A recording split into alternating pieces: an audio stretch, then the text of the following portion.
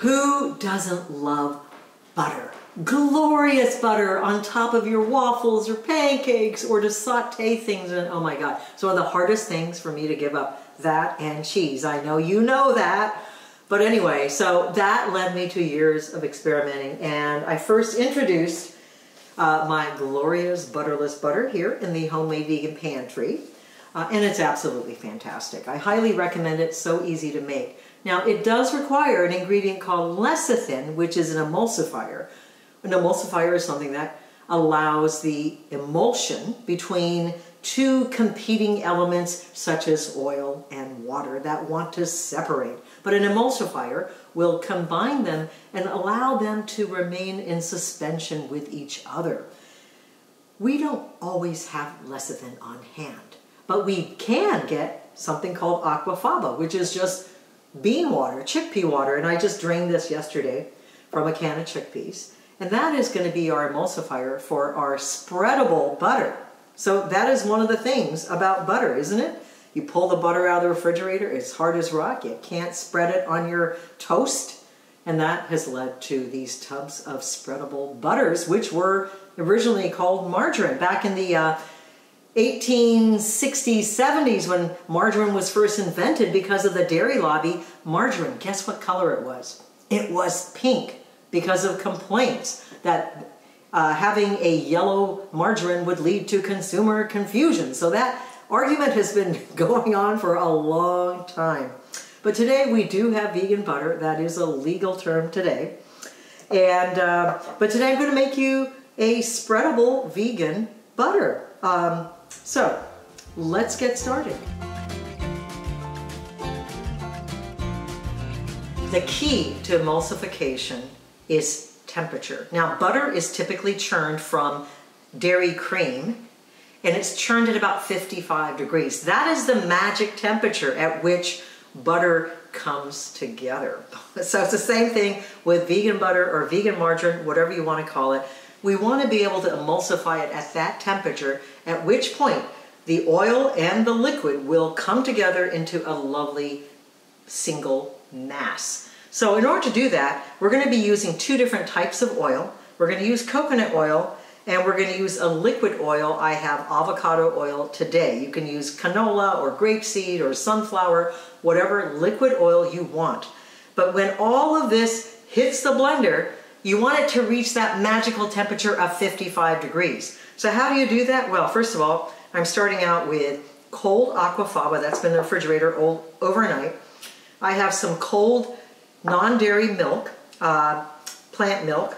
This is actually made out of the bam nut, but you can use soy or oat or whatever. I'm going to add just a little teaspoon of apple cider vinegar to that to give it a little cultured flavor and also to make this into sort of a buttermilk. So that's cold. I refrigerated the oil as well, and then I melted the coconut oil, being careful not to raise the temperature above 80 or so. This is liquid. Coconut oil liquefies at slightly above 70 degrees, so you don't need to get it hot in order to melt it. So depending on where it is, it's somewhere between 75 and 81, as you can see on the temperature. You don't need a thermometer. You can just make sure that it's not really warm to the touch. Now, we're going to add everything all at once into the blender. So I've got 1.25 cups of melted coconut oil. I have 1/2 cup of a liquid oil that has been chilled in the refrigerator. I have 6 tablespoons of non-dairy milk. I'm using bam nut today, that I added a teaspoon of apple cider vinegar to, just to thicken it up a little bit, curdle it, make it taste like buttermilk. You can add oat milk or soy milk, that's fine as well. And I'm going to add 1/4 cup of cold aquafaba, which is going to act as lecithin, as the emulsifier. Just the right amount of starch in the aquafaba will act like an emulsifier and kind of bring it all together. And then I'm going to add a little bit of sea salt. If you want a salt-free butter, you can omit it. And we're going to blend it all. Now let me just tell you one important fact. If for some reason it does not emulsify and turn into a lovely butter, have no fear, all is not lost, because all you have to do is refrigerate it for a while and then reblend it, and I guarantee it will all come together. So let's give this a go and see whether we got the temperature right.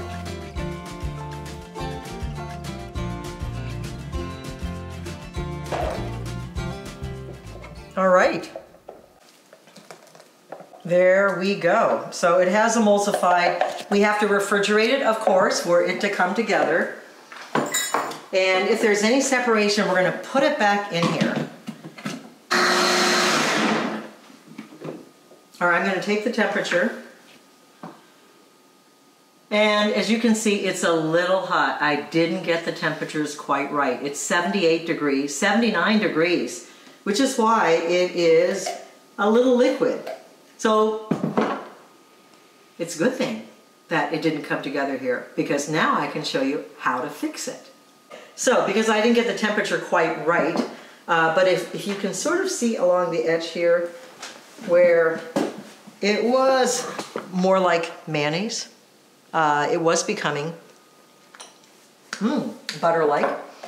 I'm going to have to chill this in the refrigerator or in the freezer, and as you can see, it's already beginning to separate. And I'm pouring it into metal containers because metal, of course, conducts heat and cold much better than anything else. And I'm just going to stick these in the freezer for a little bit to bring the temperature back down, and I'm going to put it back in the blender and re-blend it. So I'll see you back soon. Okay, I'm just checking the temperature, whether it is low enough. Oh, I think it might be ready. Okay, I pulled these out of the freezer. They're beginning to get a little frozen around the edges. I'm going to put it back in the blender, and we're going to see whether it comes together.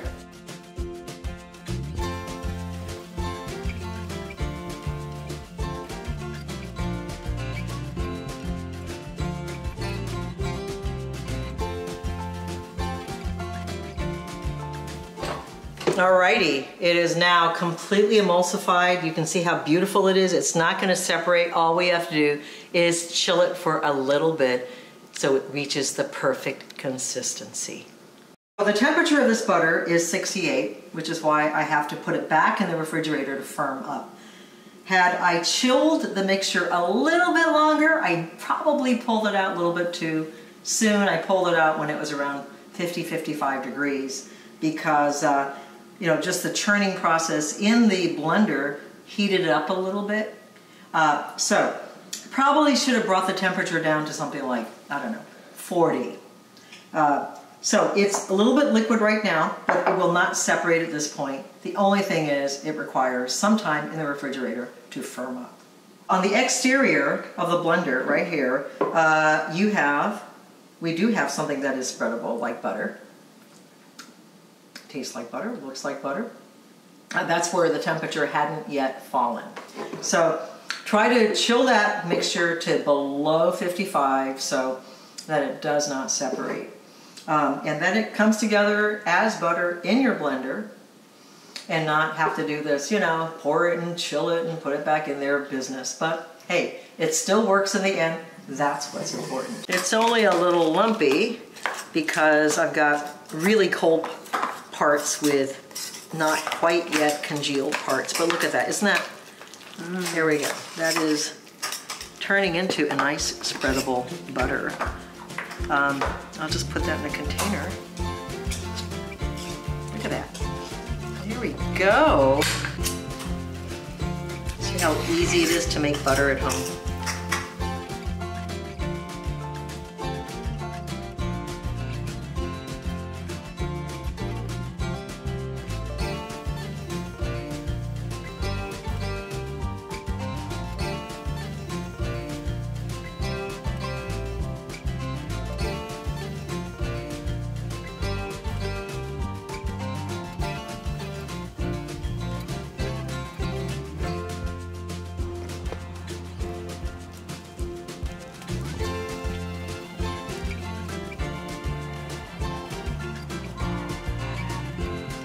Hi, Echo.